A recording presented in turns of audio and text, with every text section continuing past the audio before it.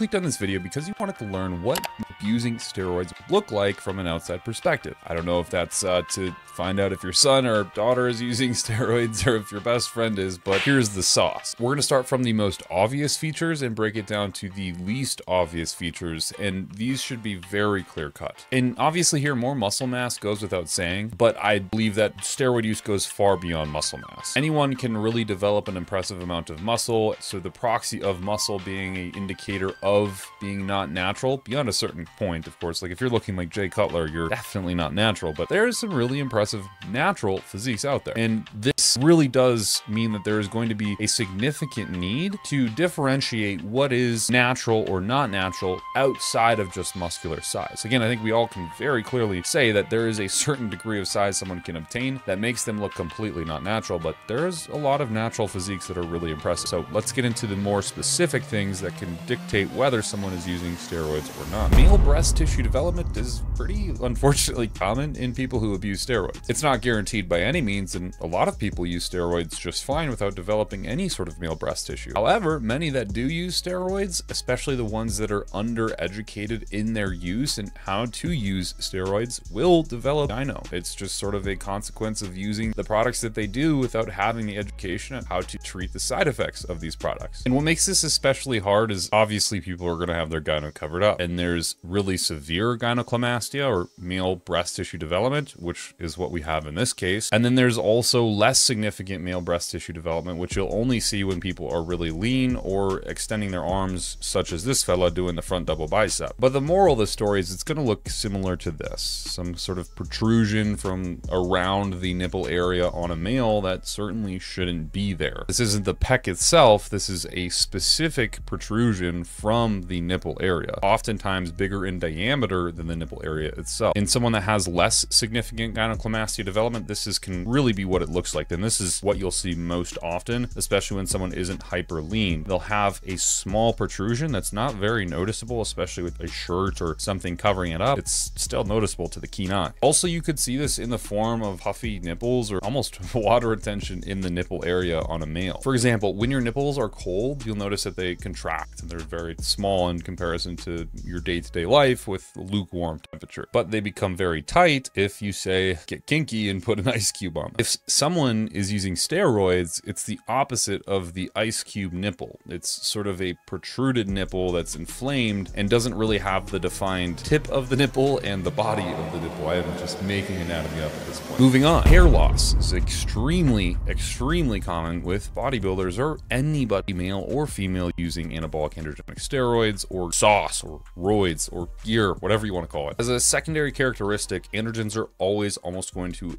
affect the androgen receptor at the hair follicle site, causing hair follicle miniaturization, which is exactly as it sounds. The follicle or pore in which the follicle is in shrinks and can no longer sustain life in a hair's life cycle, and you lose it permanently. Interestingly, the same effect is what's growing other hair, but we'll talk about this later. Now, as much as a bodybuilder might try to defend it, or somebody using androgens, they're going to tell you always up, left, and down that they're not balding. Usually what this is going to look like is diffuse thinning, which is kind of what I have actually. It's like thinning. If you separate your hair, you can see thinning of the hair follicles. It's not necessarily like you're bald patching, but you just have thinning in between your hair because follicles all over systemically are falling out at a rate that doesn't necessarily show a bald spot, but just presents as a hair that's less thick. Then you also have the sort of typical Norwood Reaper, the typical bald guy stuff with the receding hairline around his temples or the donut in the back of the head. This is the guy that really gets hit hard and can't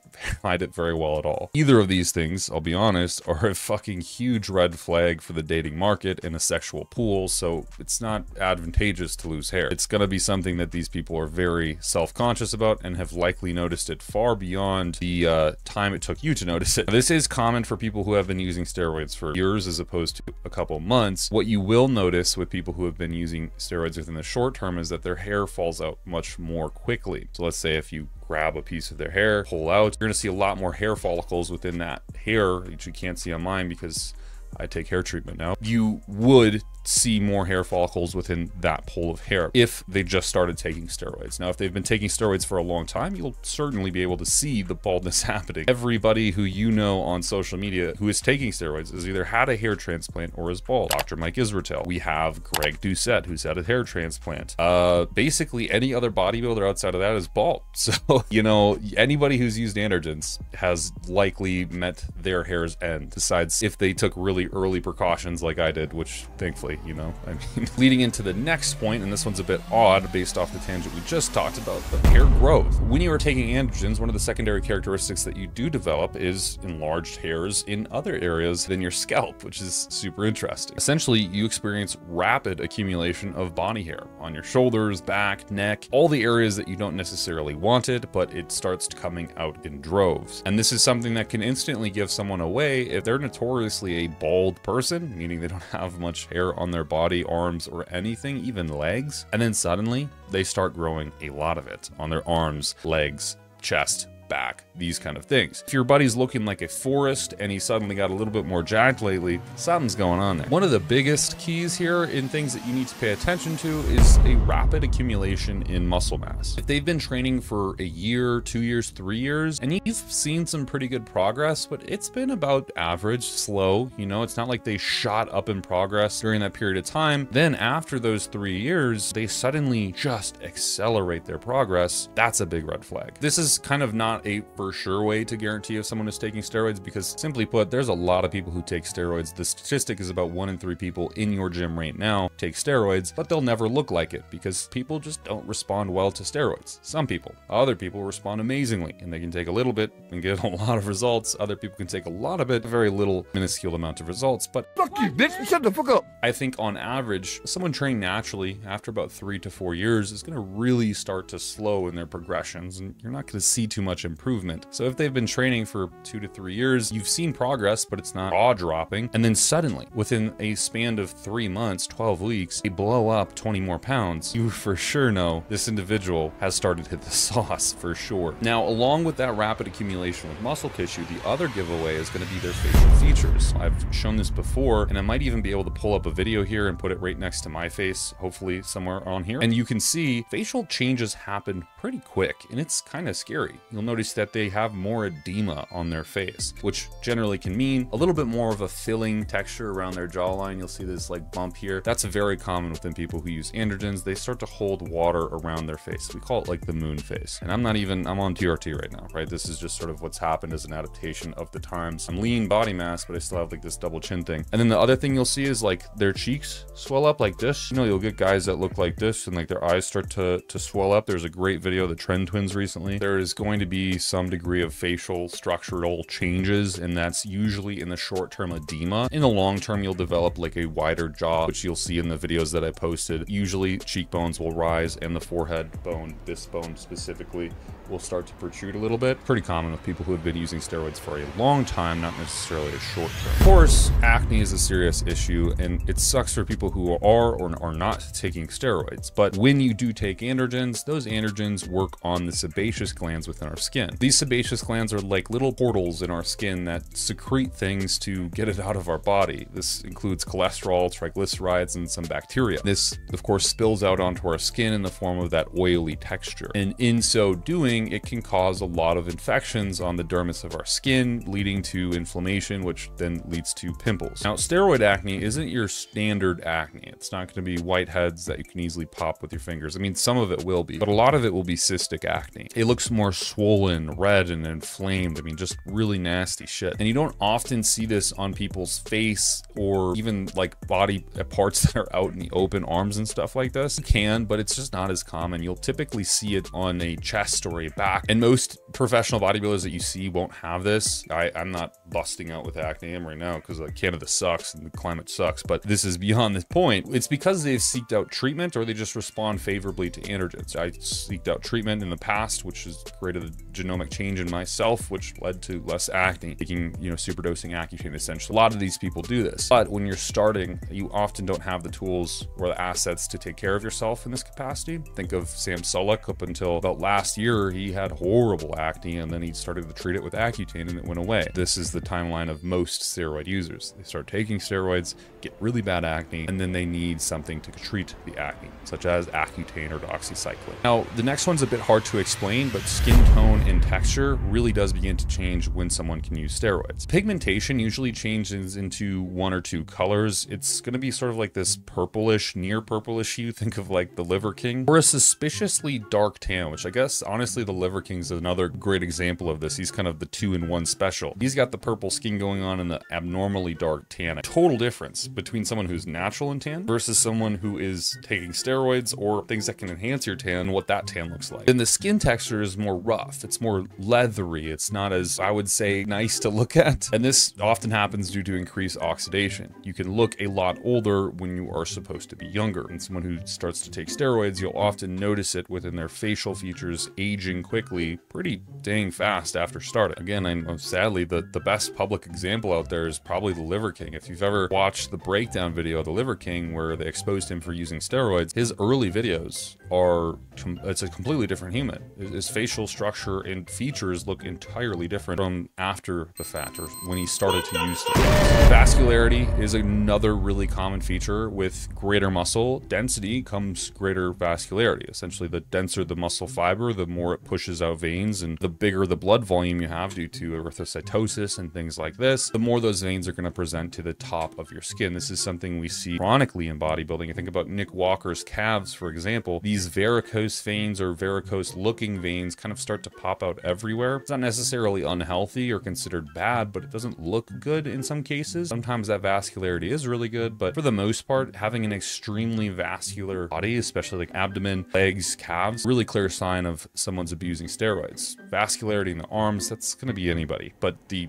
specifics on the abs and the legs and the calves, it's a little bit more indicative of steroid use. Another one you probably haven't considered yet is disproportionate strength. What I mean by this is, let's just say you have someone who's 165 pounds when they start. They start taking some form of anabolic steroids, whether that's oral or injectable, who knows. Their strength accumulation will happen almost immediately. It's a unique effect that steroids have, and it's in part through a neurological mechanism, but they will increase strength drastically. You often hear bodybuilders say like they have bubbly muscle or really like protruding muscle, and this is true with someone who's been training for a very long time. Someone who just started steroids isn't going to look like that. In fact, they might not even look like they have or can obtain the strength required to lift the weights that they're lifting, but somehow they're still lifting. It takes a lot of time to create those physical adaptations to show how much strength you have, and it's actually why a lot of bodybuilders injure themselves, because the steroids can create a artificial sense of strength and safety within that strength. The tendons and ligaments haven't really built up the ability to withstand loads such as the ones they're lifting, and therefore you get a tear or something much worse. Then you have bubbly muscles, something that sticks out, something I just kind of mentioned, shoulders, traps,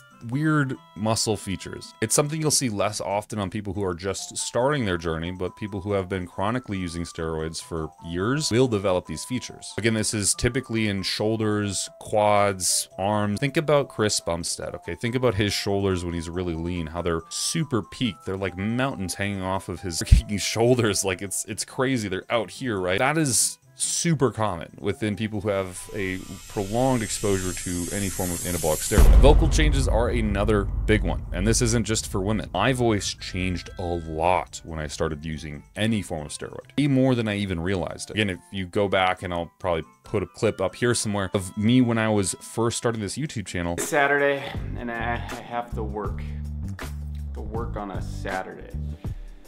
Oh!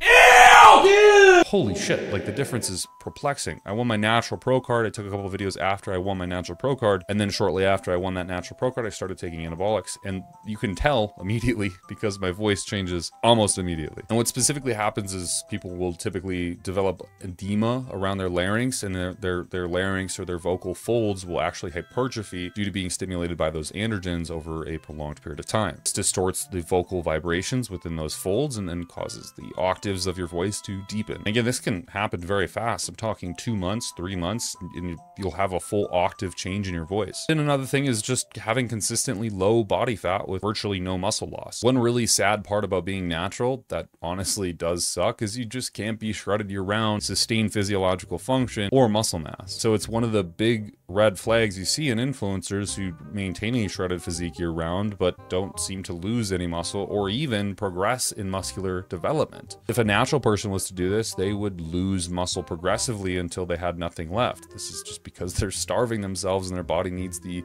required resources to keep fueling itself. But when you're using steroids, your metabolic rate speeds up a little bit, have more of an influence to tell your body to stay there, muscle, don't go anywhere, and instead use any fat that we can. And this is typically what you see is someone who's shredded, who can maintain being shredded, physiologically normal existence, or like not suffering or dying or doing literal hell just to stay shredded. They can just stay shredded year round, chilling. Obviously not chilling. It still takes a ton of work, right? A ton of work. The steroids are not going to get you shredded. They can do it a little bit easier than the next guy who's natural. A great example here is Joe Ligner. Took very low doses of anabolics, very low doses of anabolics, and able to maintain a really shredded physique year round. Still did 2 hours of cardio every day, 7 days a week. Still had a highly restrictive diet in terms of eating about 2,000-ish calories per day. He was able to do that, still train, still do everything that he needed to make content and be a normal human without losing muscle at any point. Next thing is kind of related to roid rage. It's sort of a mythical thing actually, but it does really happen in some individuals. Turns out with what science has backing us, it's not necessarily roid rage that you'll experience when taking steroids. In fact, it's because you're already naturally an asshole or get upset easily that you'd become more of that roid rager. What steroids are going to do is increase the amplitude of the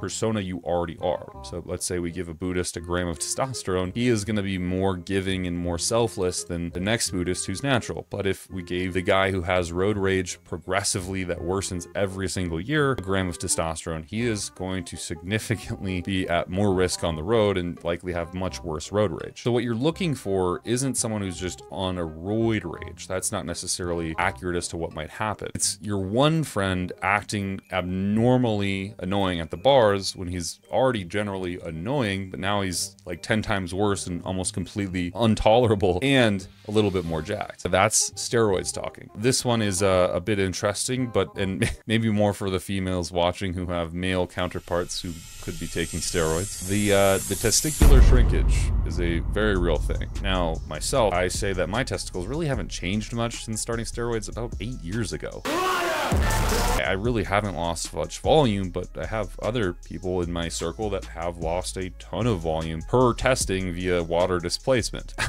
Ask me about that later. Seriously though, if your dude starts turning into a plum to sort of a walnut kind of guy, there's a likelihood that he's probably taking some steroids. Of course, this only encompasses males, but it should be a pretty clear indication or list of indications to tell you if someone is taking steroids or not, whether that's a fitness influencer online or your best friend chilling at home. Hopefully, it was enough for you to create those conclusions on your own. However, if you feel like you want to see female phenotypes who take steroids and how to determine who those might be, comment down below and let me know if this video is interesting to you, because I'll happily make another video like this one, but for females. If I missed anything that you think is specifically tailored towards people who abuse steroids, put it down in the comment section below so other people who see that can understand a little bit more about what they need to look out for.